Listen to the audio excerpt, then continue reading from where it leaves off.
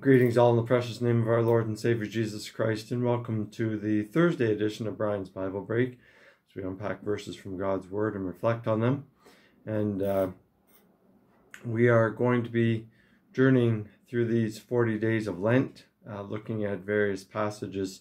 And I'm using a resource written by Henry Nouwen, and there's a number of scripture verses that he has laid out over 40 days. So that's the resource I'm using for the passages that we'll be looking at. And this morning we are in Deuteronomy chapter 30 and reading verses 19 and 20. Let's begin with a word of prayer. Dear Heavenly Father, we thank you and we praise you for this day. And Lord, as we begin our journey towards the cross of Calvary, we do so acknowledging that we are in need of your favor, your grace, your strength, and your encouragement. And so, Lord, we come this day eager to meet with you, eager to hear from you. And so we pray that you would quiet within us any voice but your own, in the name of Jesus Christ. In whose precious name we pray. Amen. So Deuteronomy chapter 30, verses 19 and 20. Today I have given you the choice between life and death, between blessings and curses. Now I call on heaven and earth to witness the choice you make. Oh, that you would choose life, so that you and your descendants might live. You can make this choice by loving the Lord your God, obeying him, and committing yourself firmly to him. This is the key to your life. And if you love and obey the Lord, you will live long in the land the Lord swore to give your ancestors, Abraham, Isaac, and Jacob. Moses is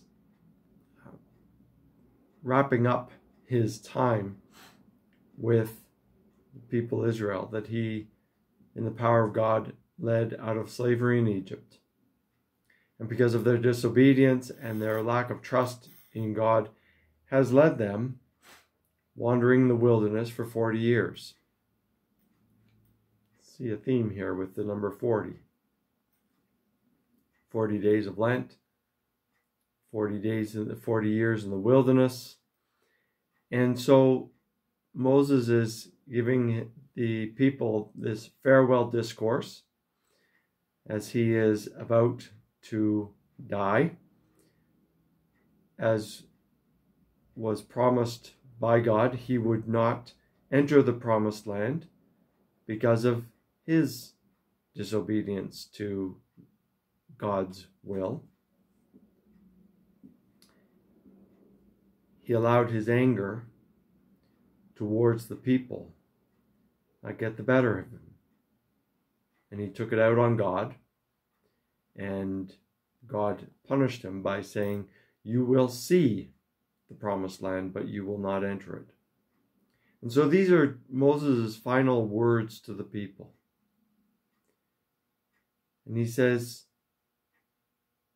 "This day I have given you the choice between life and death, between blessings and curses."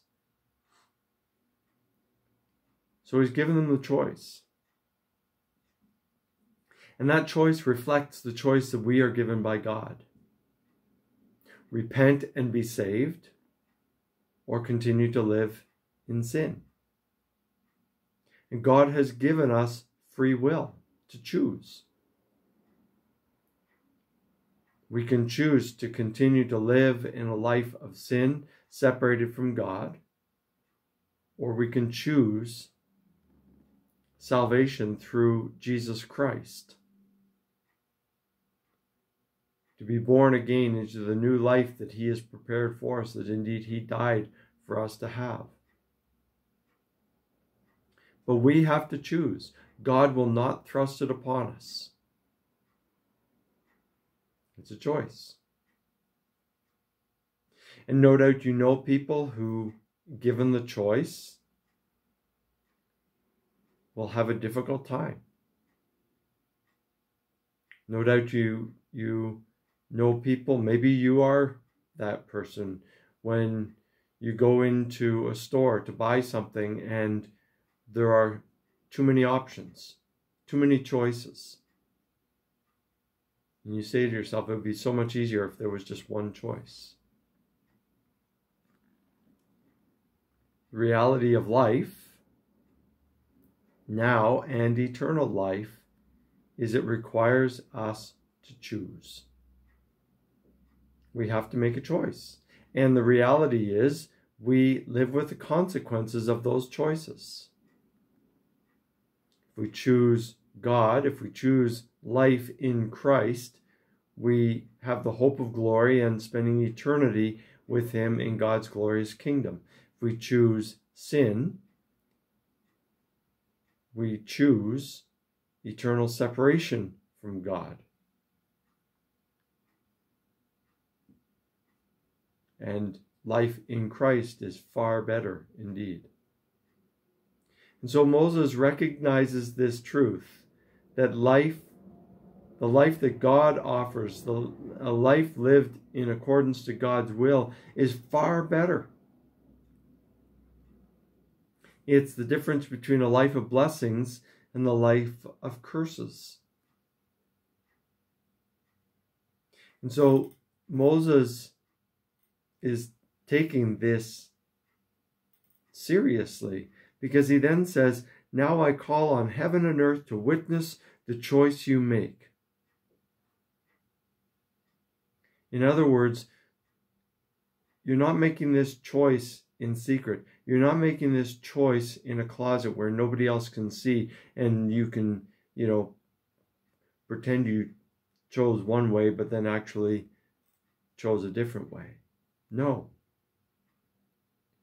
He's calling on heaven and earth to witness the choice they make. It's why it's so important for us to bear witness to our testimony in community, to confess in community, to be in community, so that we have witnesses. He says, oh, that you would choose life, so that you and your descendants might live. Oh, that you would choose life in Christ, so that you might live. You see, a life apart from Christ is just existing. A life absent from God is just going through the motions. But a life lived in Christ, a life lived walking humbly with God, is a life not only worth living, but it's a life filled with joy and peace. Even in the midst of suffering, even in the midst of struggles, you know a joy and a peace in your heart that is beyond explanation, beyond expression. That it is the evidence of Christ abiding in you, God's favor upon you.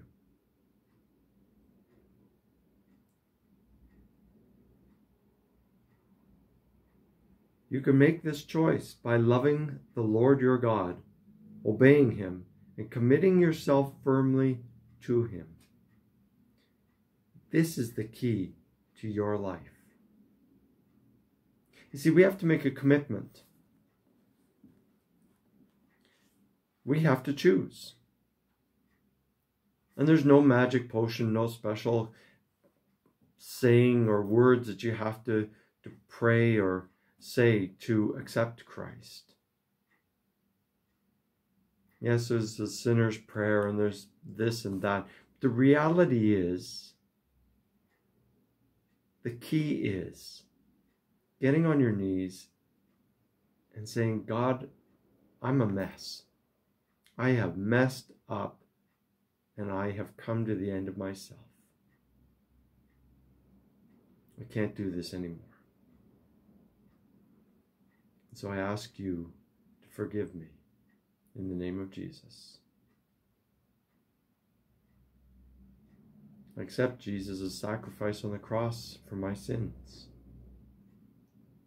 And I commit my life to you. I commit to walking humbly with you each and every day.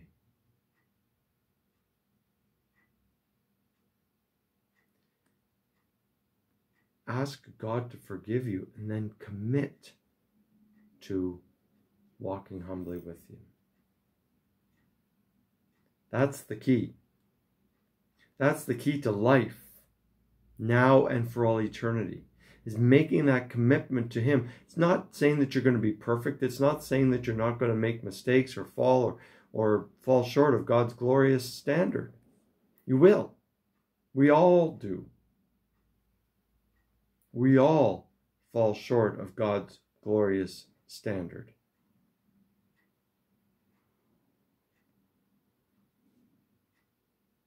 But when we commit our lives to Christ, when we commit our lives to walking humbly with God, He forgives us. He picks us up and dusts us off and sets us on our way. God doesn't demand perfection from us. He demands commitment from us.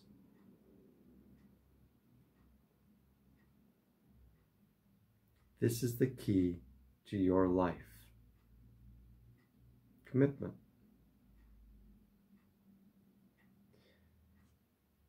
One of the greatest examples of commitment that I have seen in my day is the example of Canada geese. Canada geese fly in a flock. They fly in a V formation. And the lead goose at the point of the V is the one who is setting the pace, and he's the one that is creating a slipstream for all the other geese behind him, so that it's easier for all the other geese to fly. They don't have to exert as much effort. And all of the honking is the encouragement of the other geese for the one at the front to keep on, to press on. You're doing great. Keep going. That's what the honking is for, is to keep encouraging the one at the lead who's creating the slipstream for all the other geese behind him. And the amazing thing with geese is that obviously that goose at the lead, because he's the one who's exerting the most amount of effort, gets tired. And so he'll slip back into the V, and the next one in line will move forward into the lead position and take his place. And they continue to honk to encourage him. And he gets tired and he slips out of line, and the next one slips into the lead position, and the process continues. And they are committed to one another and to helping the flock get to their destination. They can't do it on their own. A single goose can't make the trip from Ontario to South Carolina, which is one of the places where they often go to the Carolinas for winter. Although looking around here, you might question that. But anyway, they do migrate to the Carolinas for winter.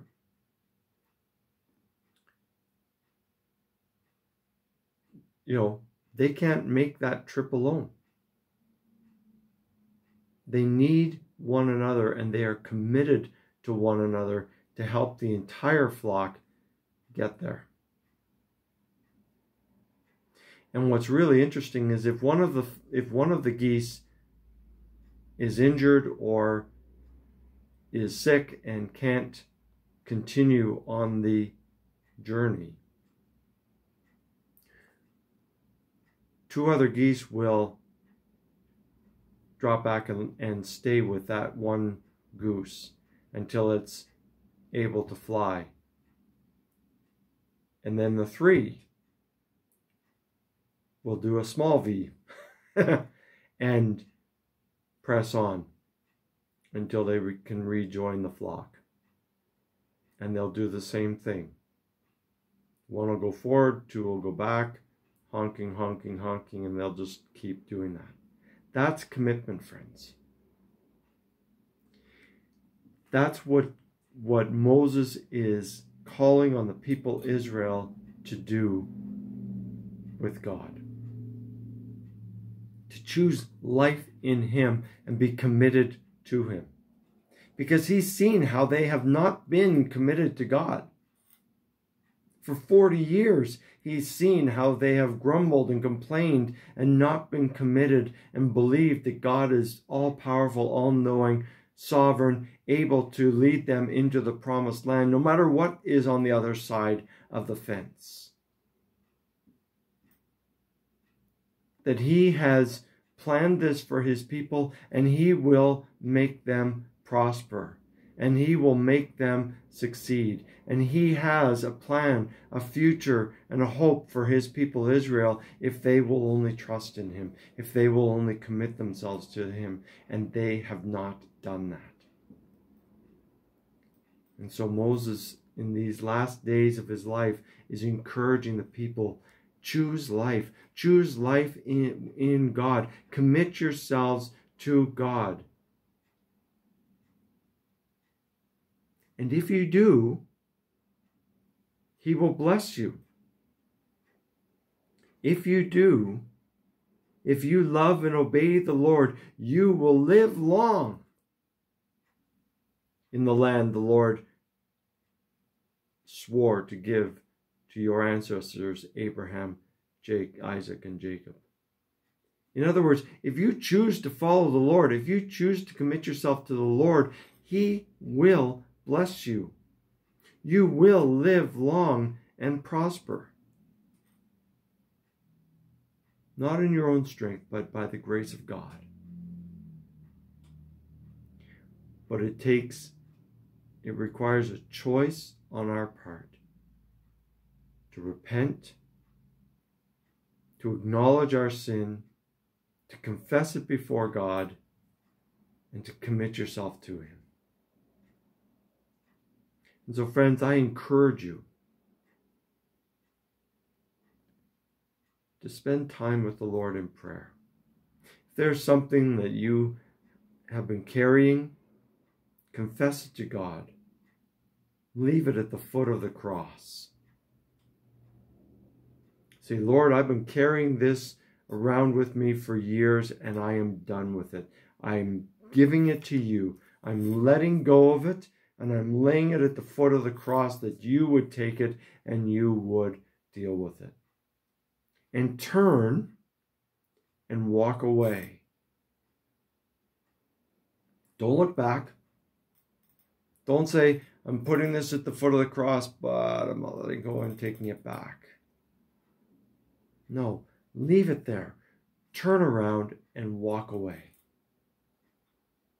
And leave it with God to deal with.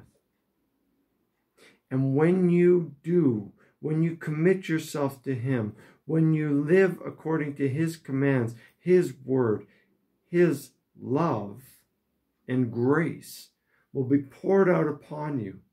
and you will live long and prosper in him. Because his desire is to provide abundantly for you, according to your need. Not according to the riches of this world, not according to the ideas of this world, but according to your need and his will for you. Trust in him. Commit yourself to him. And know the peace which passes all understanding. Let's pray together. Dear Heavenly Father, we thank you and praise you for this day and for your word which encourages us, which convicts us, which helps us. Jesus, we thank you that you laid your life down on the cross for ours, paying our sin debt in full.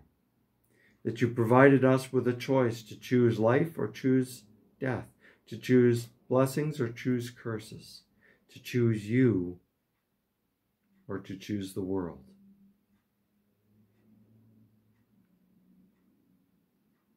And I'm reminded of the words of Joshua, who took over for Moses when he died.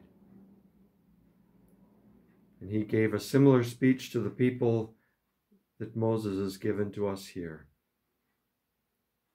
And he says, as for me and my house, we will choose the Lord. We will choose to serve the Lord.